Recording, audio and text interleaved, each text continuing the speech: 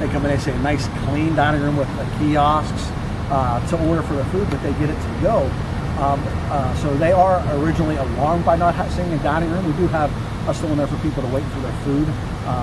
But you know, it's new, but in a lot of our dining rooms that we have, all of our customers are getting our food to go as well as it is already. So, you know, this is for the on-the-go, on the mobile ordering, this is just a grab-and-go kind of location, which really caters to, you know, most of our consumers that we serve in most of our restaurants today. And as we came out of COVID, you know, we were 100% drive-through.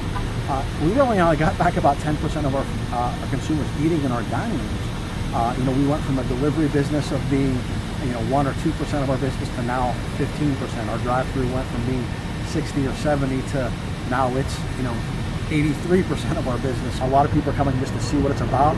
We have a lot of our competitors coming in looking and saying, oh wow, these guys are cutting edge.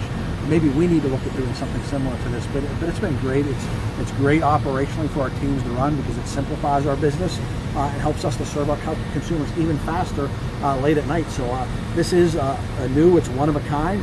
But I don't think it's going to be one of a kind long, because I'm sure that, you know, based on what we've seen already, that we're going to be doing more of these locations because we can fit it on a smaller pad, cater to more customers, and really get Taco Bell out there like everybody wants.